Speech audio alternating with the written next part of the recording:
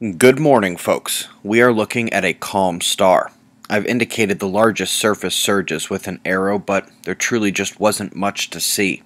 Solar maximum is potentially at an end here, although when the sunspots do appear at random over the next few months, it is advised we monitor for larger, albeit far fewer, eruptions, such as the pattern of post-max decline.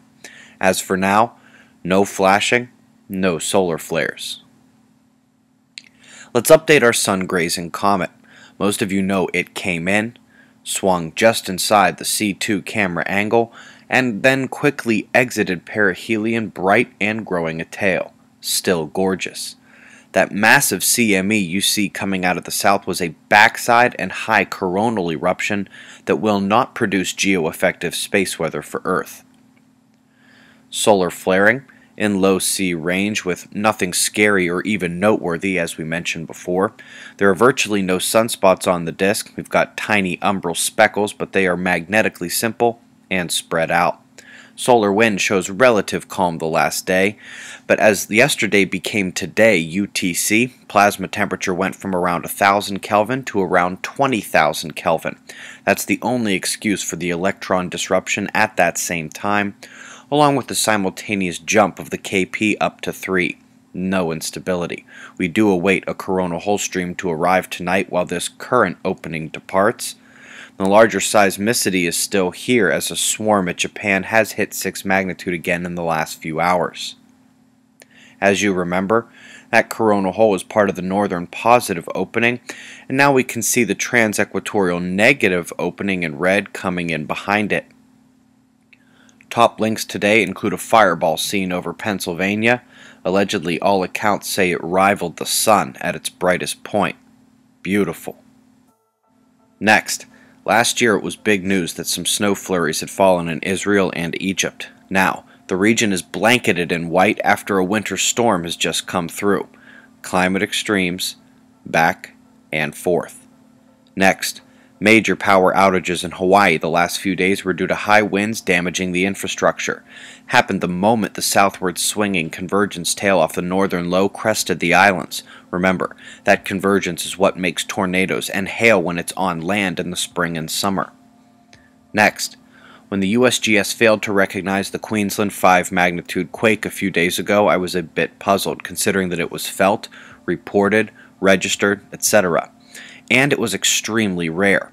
I wanted to make sure I didn't jump the gun too early, but now that one of the cyclones crossed right over the quake zone, we can call this an Earthspot event for sure. And if you think the quake was rare, how about a Category 5 cyclone at this location? This was a major connection event, folks. I'd also like to mention that it's Saturday, so Fly on the Wall will take place over at suspiciousobservers.org, a link to which can be found right below this video.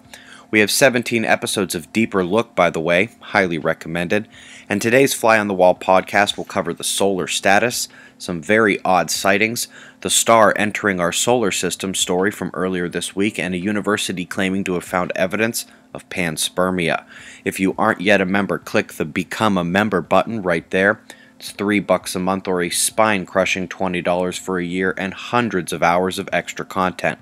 Let's finish off with the weather. Got lows south central and north in the Americas. High pressure node to the southeast. The wind drive from these cells is driving heat and moisture up the leading east edge of the lows and bringing freezing chill down the western side, which, by the way, is how you get a 24-hour temperature delta that looks like this. These winter storms are unreal. The dead count keeps rising, and tonight's lows will deliver again tonight. From flash flooding to freezing rain and blizzard conditions in the east, once again in the crosshairs, while I not so casually mentioned that another storm is coming in right behind that, already affecting the west. In Europe, please note how an Arctic line of air is coming down to meet a flow out of the Atlantic that curls in, dives south, and then meets the heat flow coming north out of the Mediterranean and making a V shape to the clouds and wind drive. The clouds do show the moisture curling in off the Atlantic high pressure and then down to meet the V where another cloud line heads north. Those cyclones at Australia are weakening now. Convergence at the south and some low nodes near New Zealand will have them joining in with the remaining precipitation warnings for the area this evening. Got the current conditions and shots of our star to close.